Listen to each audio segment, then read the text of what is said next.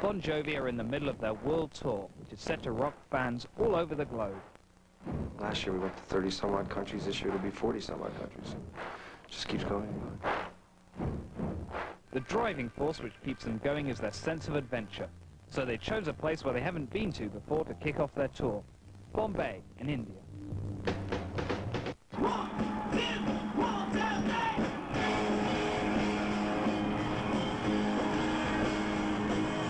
It's never the same twice. So it's always a challenge and a thrill. Fasten your seatbelts, because for the next couple hours, I'm going to take you on a ride like you ain't never seen before in your whole life.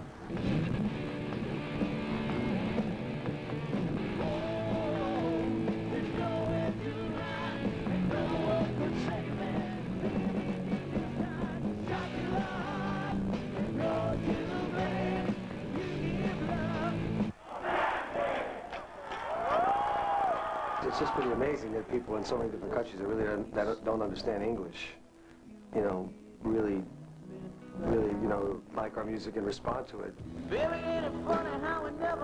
Their world tour takes them to the most exotic and exciting places, but the daily touring routine doesn't allow the time to check things out. We were just in Japan last week, and I think it was our 12th or 13th time.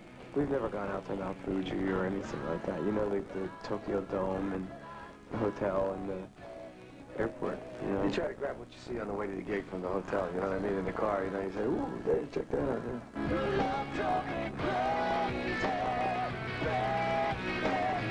Now, at a place we're a little bit older and a little bit more able to see everything clearer, and we're not so blinded by it all. It's really a nice ride. It's a really enjoyable thing. Oh, the romance of Paris, the Italian cooking, Scandinavian fjords, every nightclub in Berlin, music of Vienna, and the beer, oh, the beer of Prague. Those are the kind of things you look forward to. On this tour, Bon Jovi are aiming to incorporate the diverse cultural features of Europe in all their shows. Oh, that's exactly what makes it interesting, the cultural diversity. You know, the languages, the way that the cultures are geared, they change what songs people like and what songs you play in the set and how you react to the audience and how much English is spoken, and, you know, all those things are factors.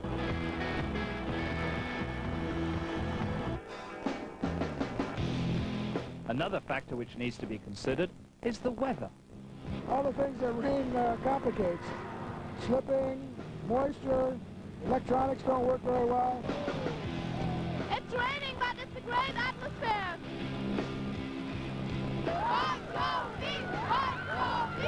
I like singing in the rain because it's like singing in the shower. You know, it's the best for your vocal cords. But there seems to be a festival god who brought out the sunshine when Bon Jovi took to the stage.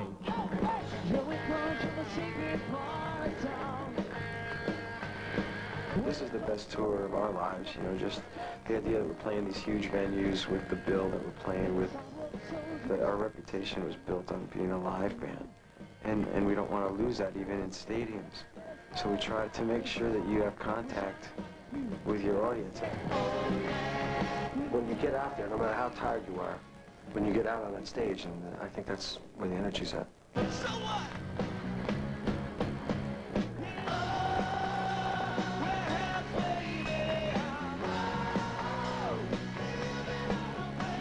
The high that you get playing, that's really the best feeling in the world.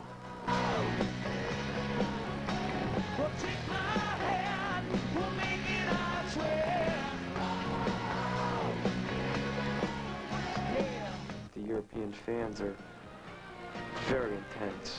You know, I mean, I best describe them as saying that they know the verses and the Americans know the choruses. And it's true. They're a wonderful audience. When you're to blame, you give love.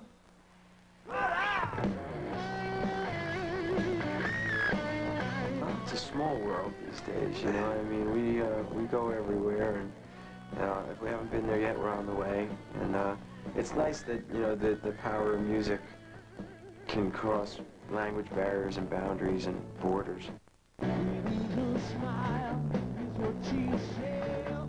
Performing their songs in front of an ever-growing fan base in sold-out stadiums all over the world accounts for the massive popularity of the band. They make very good songs, and they just last because their music is not something, it's not a hype, it's not, it's something that you can always hear and that is always going to be around, I guess.